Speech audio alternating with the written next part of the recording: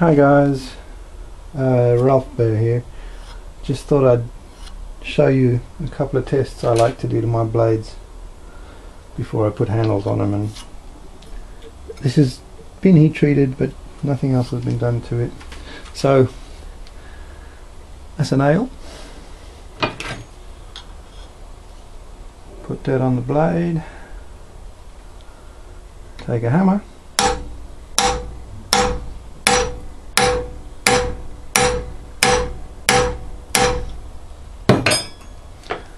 Let's see if I can get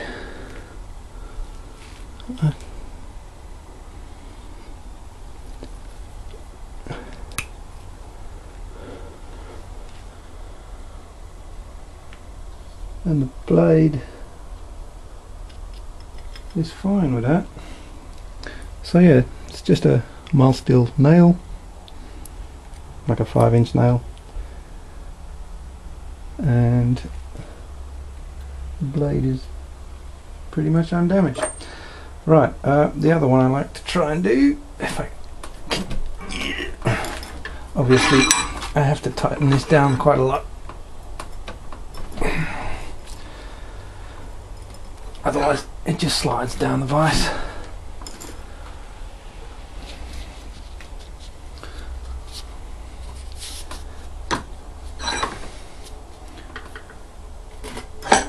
For the other one, I'm going to try and move the camera. Bear with me.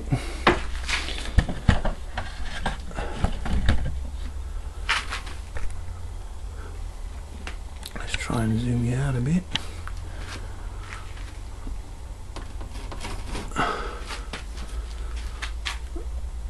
Right, I hope you can see that. Now, what I try and do is flex the blade as far as I can, see if it returns to true, which that one did, and the other way, and yeah, I'm happy with that. Yeah, so those are two tests that I like to do to my blades. I don't know if you'll be able to see, but there's not a mark on the cutting edge. There's no flat spots facing you at the moment. Try and move the camera, give you a bit of a background, but yeah, there's no shiny spots.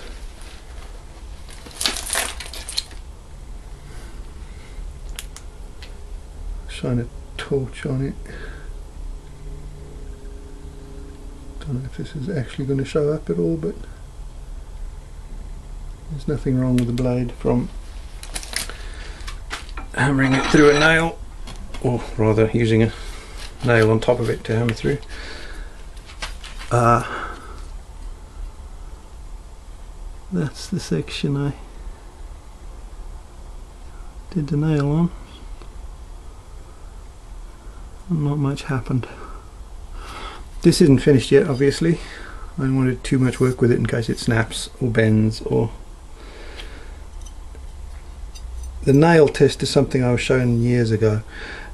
Basically, what I was told is if the blade's too hard, it'll chip out, and if it's too soft, the edge will just roll over. I tend to try and get my blades to where they're more likely to chip out than bend over or roll over, but this one I can't feel anything on it, so I'm quite happy with that. Yeah, right, so that, when it's finished, it's going to be somebody's birthday present. Anyway, thanks guys.